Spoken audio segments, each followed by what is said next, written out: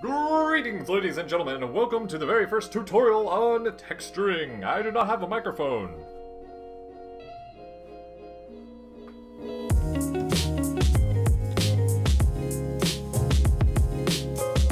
So this is what we're going to be making today. We're going to be talking about our realistic, metallic, organic texture that we've built here, just to give a little bit of pop and flair to your designs. Alright, so the first thing that we need to do is select it and delete it and open up Crazy Bump.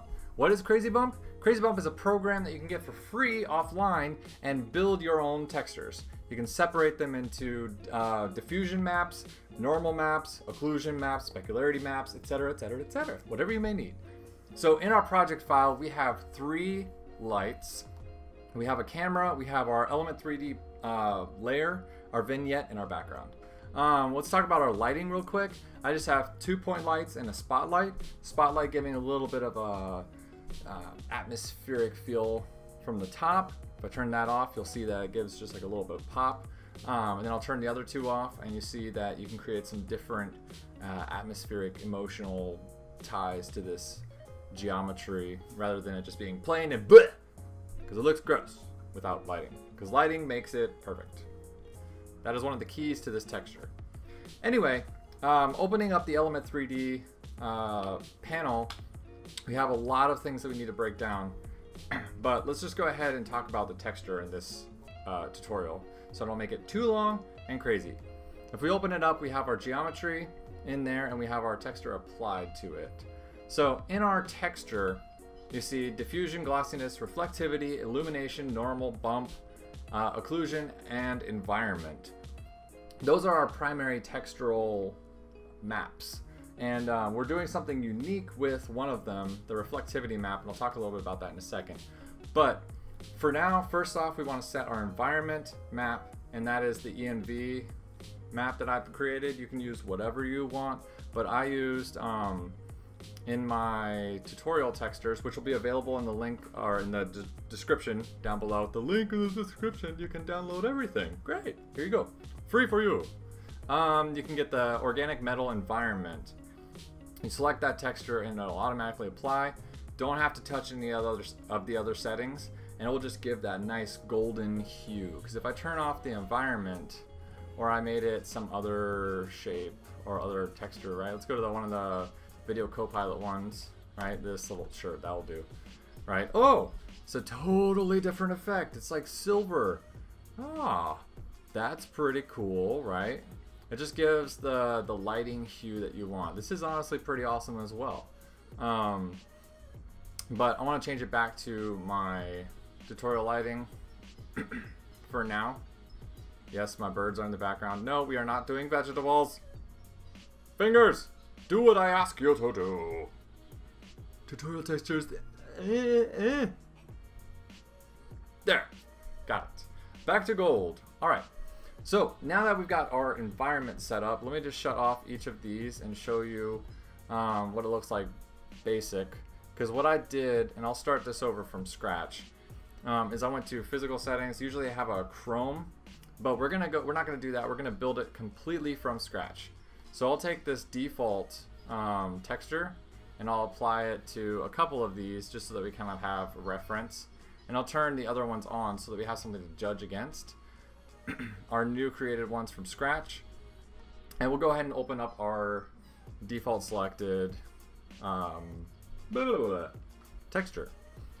In the diffusion settings, what we want to do is we want to open our texture tutorial textures file and select the displacement one, which is actually not a usual map that you use for the color and the design and everything, but we'll go ahead and pull that in for that, using it in different intended purposes to get unique artistic results. So now we've got this little interesting thing, and you can shape it and move it however you want in order to get this line out of there, but I didn't really bother with it for now.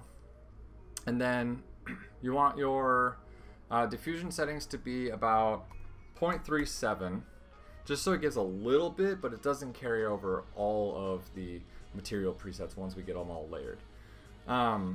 With reflectivity, you open it up and we'll go ahead and load our REF, organic metal REF, which has an actual texture. And this is unique because we're taking a texture and we're gonna reflect map it onto this texture, and it will pull from the diffusion texture in order to create somewhat of a hybrid texture. So we're getting a little bit unique because we want the ambiance of the environment map, which is one texture, the backbone of the diffusion map, and then the overarching reflectivity map to kind of catch all of those textures. So I put that in and nothing will happen yet because we don't have any of our reflection settings up. But as we increase it and put it to about 75, you can see that something is happening, right? Let's actually go all the way to 100. That'll be good. And then we'll drop our glossiness to about 75%, and that gives us a little bit more catch in the lighting. And you'll notice that we have one more issue that we have to address, is that it's like, why does it look so pale and like faded? That is because of the diffusion color, which we have to drop down to a more darker tone. And as you can see, immediately it's very close to our final product. There's only one more aspect missing, or rather two aspects missing. But we can do the normal bump map, which we can pull from our file that's available in the description, just again a reminder. And we'll pull our normal map, put it in, and whoa, it's chunky, gross, yuck, we don't like it.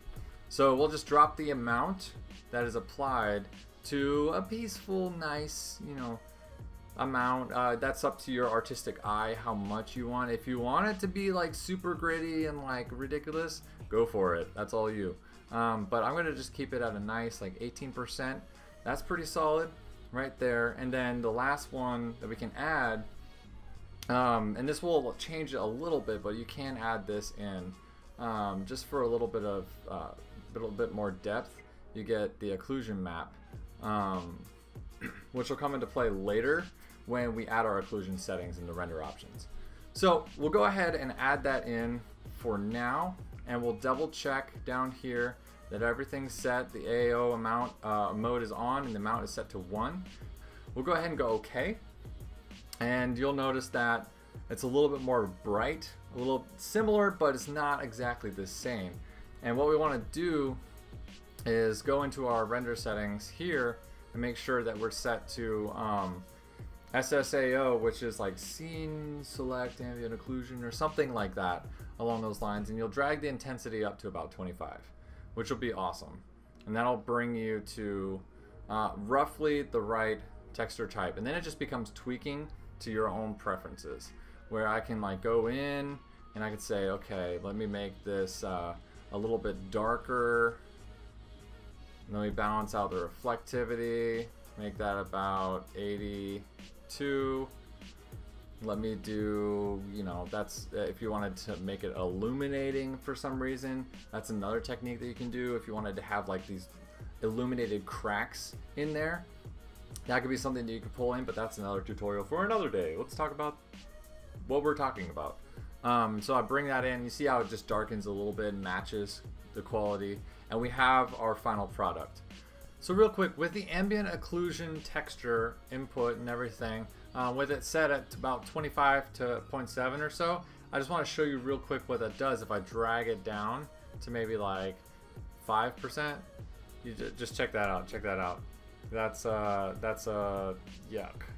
It's pretty unrealistic. It doesn't have any kind of depth to it, but adding that 25.7% ambient occlusion with the ambient occlusion map that we put in to pull from, it just gives that little bit of depth, and the dirt and grime that gets in between the chain links, it gives a little bit of that illusion. So the position settings and the Y rotation, which controls basically how it moves. If we do both of these, let me turn off the twist settings for a second. If we do just both of these, basically what happens is it just rotates together, because it rotates the Y setting And then the position moves it simply up and down. So this moves it up and down. So I just keyframed where I wanted it to start, keyframed where I wanted it to end, and then I just looped it back. And so after that, it wasn't really selling, and I just wanted to give it something that would give it a little bit of a kick.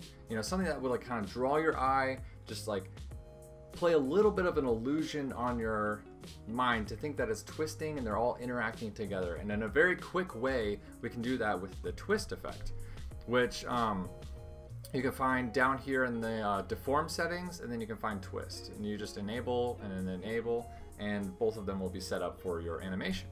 So I keyframe at 0 the X twist, and I twisted it at the X axis. You might have to fiddle around to figure out which one it does, and it applies to all of them.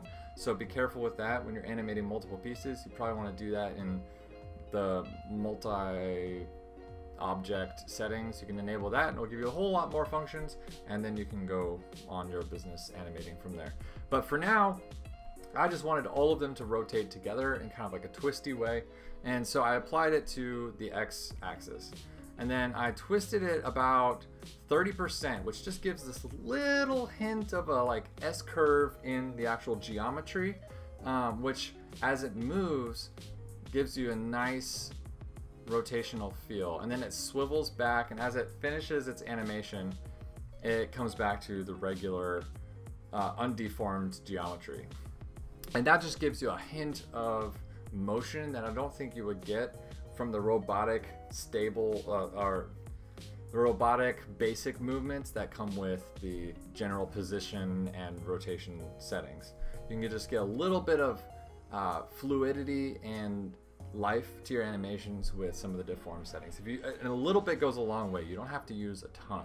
So that's basically it, guys. Hope you enjoyed this tutorial on textures and how to basically make this metallic rotating chain link with animations. Again, it's available down in the description.